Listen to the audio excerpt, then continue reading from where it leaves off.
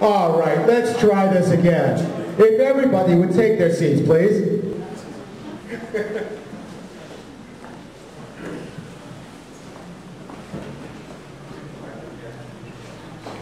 Roger, it's a pleasure.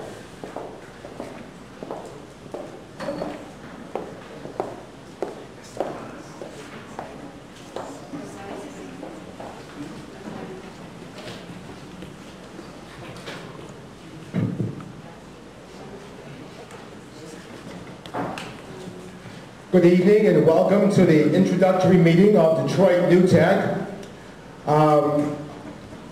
We're really excited to have everybody here this evening. When we look back 3, 4, 5 years from now and they talk about the revitalization of Detroit and they talk about that little meetup group that was the catalyst of it all, look around. You're the people that are going to be mentioned in that article, so we're really excited. I'd like to thank our sponsors this evening, the Collaborative Group, PostEgram, Agency Medical, and the single most important group we mentioned tonight, TechTown. Without their support, yay, we wouldn't be here with this great facility and with a great program. So Judy, I think you're ready for this. If you'll come up and say a few words to kick off the evening, we'd appreciate that.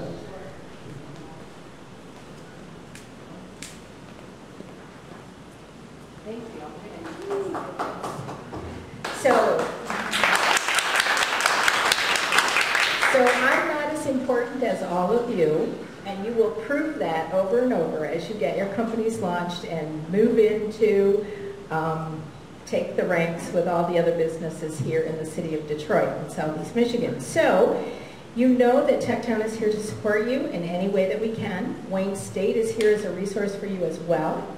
There are people at TechTown you can talk to anytime, and they're willing to provide you insight, to provide you mentors, to provide you the support you need. So nothing is too small, just ask. We're going to do our best to provide those resources to you. And there isn't anyone more proud of you than TechTown and Wayne State. So we're here for you. Thank you.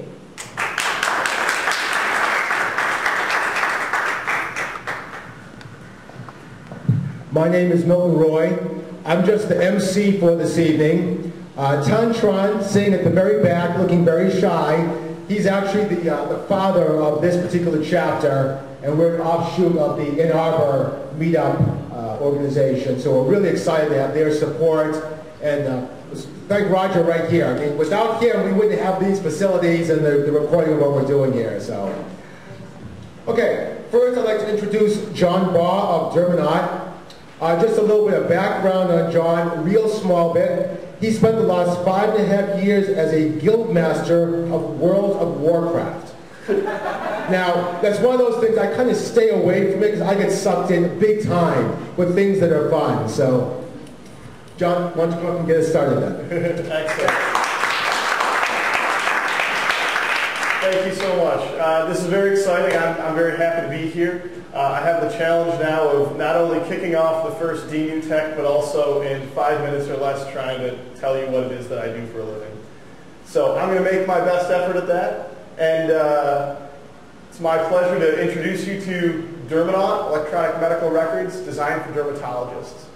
So when we say electronic medical records, really what we mean is replacing the paper charts in dermatology offices with something more akin to this, an electronic chart. The patient or the physicians can walk from room to room, check patients up live, even go home after hours and be able to still help and treat their patients. So the team that we put together, we actually founded the company back in 2006. We're going to be celebrating our 4-year anniversary this month, which is kind of crazy, but we still consider ourselves a startup. We only launched our product a few months back.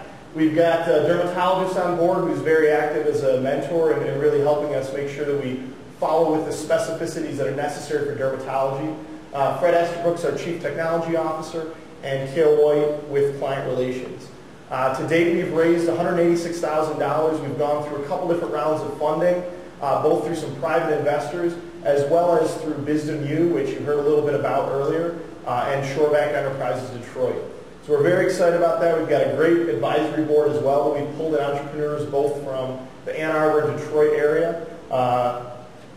And kind of to go a little bit more into the product, I'm trying to jump right into the demo. Our technology, the software is actually a software as a service application that we're providing to dermatologists.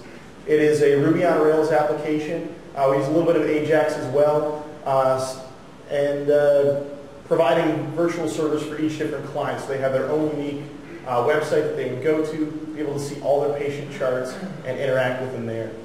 Now, why dermatology? Why electronic medical records specifically for them? Well, years ago, and when I say years ago, 85% of dermatologists are still using paper. So this is what their charts look like. Generally, they're going to be some sort of paper, some sort of diagram of the body where dermatologists are going to draw right off of there wherever they actually have lesions or rashes to document. And then they're going to fill in a series of kind of check boxes or common diagnoses and so on. Well, the early electronic medical record industry didn't recognize this. In fact, they tried to take access databases and similar forms and shove them down the throat of dermatologists, and that wasn't cool. So the systems that you're seeing on the screen now are really the offerings that have been out there for the past couple of years of dermatologists. And that's why dermatologists are probably the second lowest adopting medical specialty of an electronic record. So huge gap in the marketplace, big opportunity, and that's really what we saw.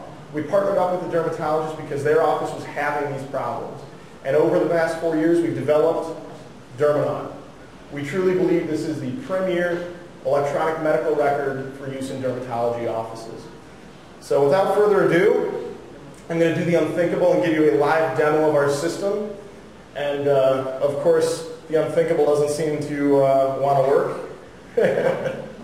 Let's see if we can fake it. There we go. All right. This is live, as you can see up in the corner. We are actually on one of our test servers.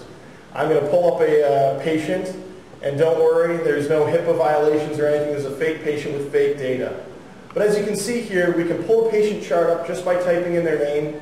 We've not only got some of the demographic information that is very important to the doctor's offices, some of the kind of first things that they want to see, such as critical medical history. When a patient comes in, very quickly they can look at that, remember exactly what that patient, any special cases that are involved there, and then they can scroll down and even see the last examination that the patient was in for. Look at the diagnosis, the treatments, and so on. I'm actually going to jump ahead to an office visit that I've prepped for today. So what we'd be able to do is really use this Google Maps for the skin chart of the body, be able to zoom into the various body parts, and actually click and place on the different areas, specifically where the problems are. So here I'll click on the face, we'll zoom in, and you can see that I've already got a little marker here placed on the chin.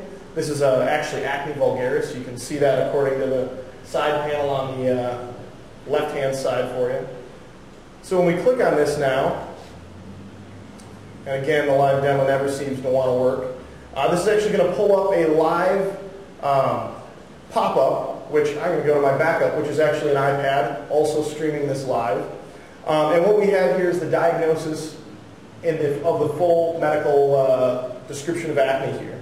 The important factor here is not only have we taken all the dermatology terminology, which the EMRs that are out there currently don't do, but we've filtered them down into very simple pick lists, so a dermatologist can categorize, zoom in, and even have pictures over time of the problem. So as you can see here, we can click on a picture, see that the patient's acne was pretty bad when they first came in, and now it's all cleared up and they're happy.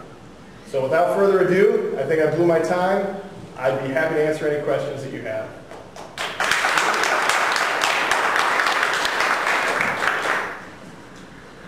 Do you have any questions? Yes. All the way to the back. Yeah, Mike. You know, the idea of electronic medical records is pretty hot right now. I think a lot of people are talking about how they can take something that seems to be so archaic and move it into the digital age. Now, you know, when you guys came up with this idea and where you're at now, do you see a lot of competitors kind of trying to eat your lunch, especially in this dermatology space? Or are you potentially going against some juggernaut company that would own every single type of medical, specialty and do the exact same thing you guys are doing now? I mean, there literally are hundreds of EMRs out there in this space right now, and that's the same way it was 4 years ago when we started this company. 4 years ago, though, it was all companies trying to be the juggernaut. Literally, GE, large companies trying to be the behemoth that are buying out or getting these large multi-million-dollar hospital contracts and then trying to sell that same piece of software for 6-7 figures to a single practitioner in a dermatology office. That's where we saw our opportunity initially. The market's shifted a lot right now. There's still hundreds of EMRs, but there's the large hospital EMRs, and then there's the smaller general practitioner EMRs. The specialties are kind of the new and emerging market. I know we're not the only specialty EMR here in the room tonight, for example.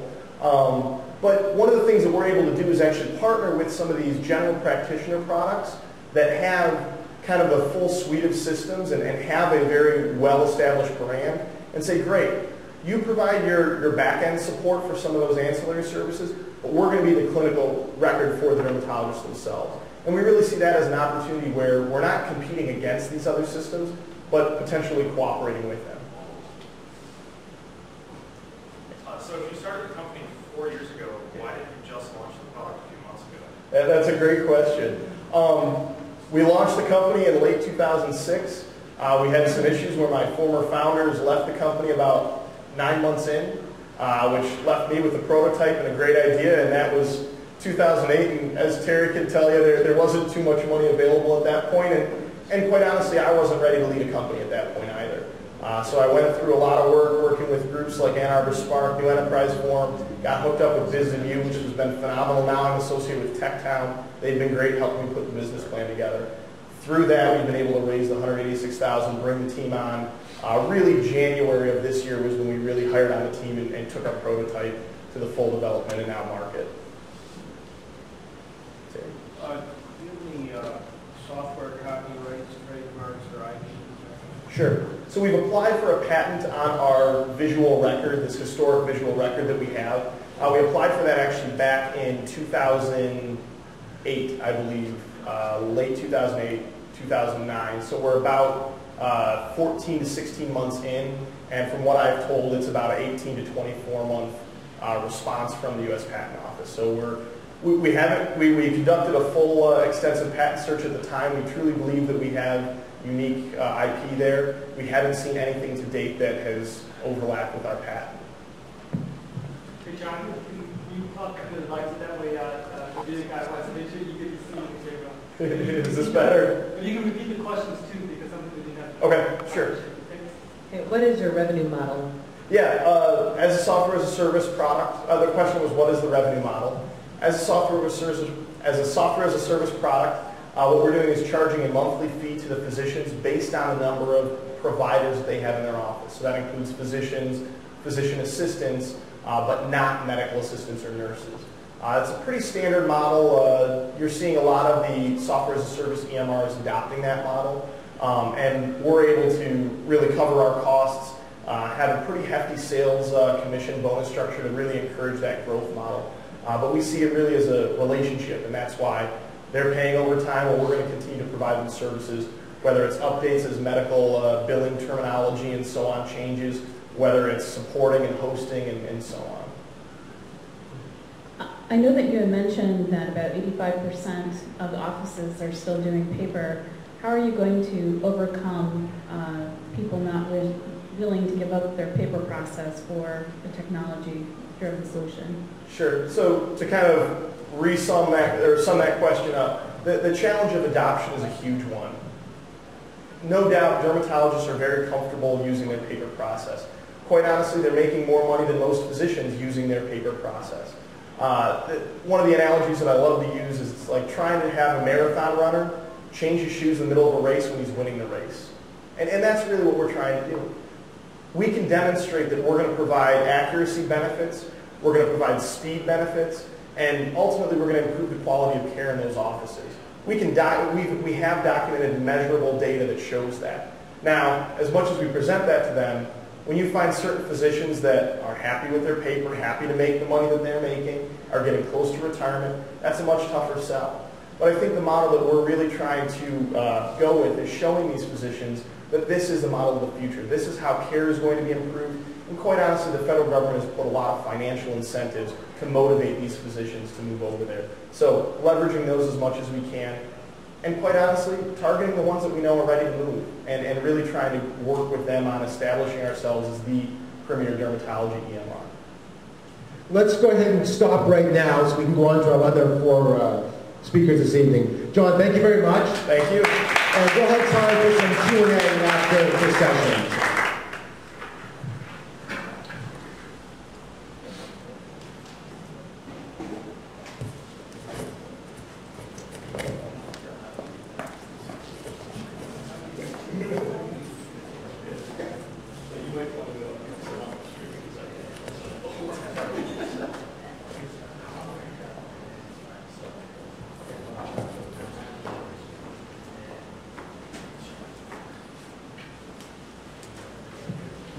This is when they ask me to do a soft shoe shuffle while I go through the electronics. I never quite learned that dance back when I was in high school. So just kind of indulge us while we go through this. Mark is going to talk to us about his company, MyMentalSpace.com. I asked Mark, what's the perfect background for an entrepreneur? And he thinks that his background is prototypical of what you all need to be. He has an undergraduate degree in psychology and behavioral neuroscience. He added on to that a degree in information systems, and then he got his PhD, if you will, in massage therapy. Now, that is definitely one of the more unusual backgrounds, so we'll see if the operate here.